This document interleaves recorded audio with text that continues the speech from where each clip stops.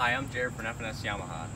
Today we're going to be taking a look at the 2018 Qwest 716 SP pontoon boat. The boat comes with everything you see here and is 7 feet wide and 16 feet long.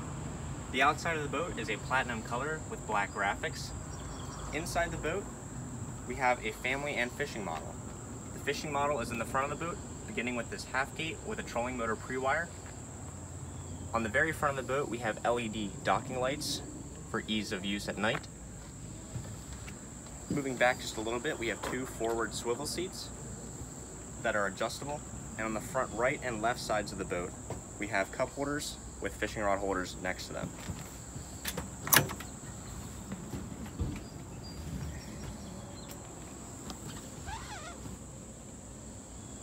Moving back into the boat just a little bit, on the right side of the boat we have the console here.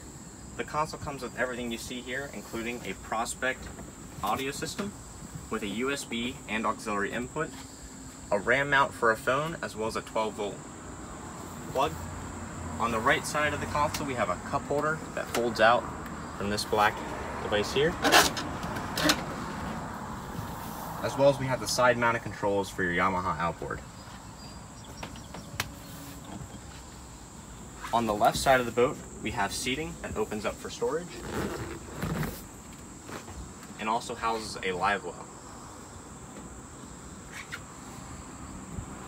Each compartment has a small plastic raised portion to keep items from getting wet when it rains.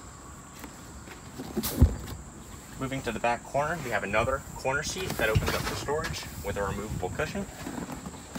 In here we currently have the rigging for a battery and battery switch.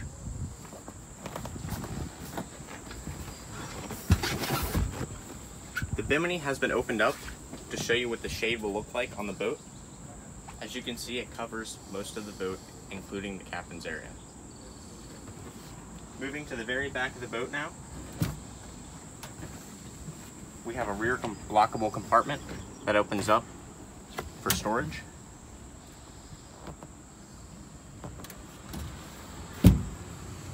And in the back, next to the transom, we have a ladder that folds up and down.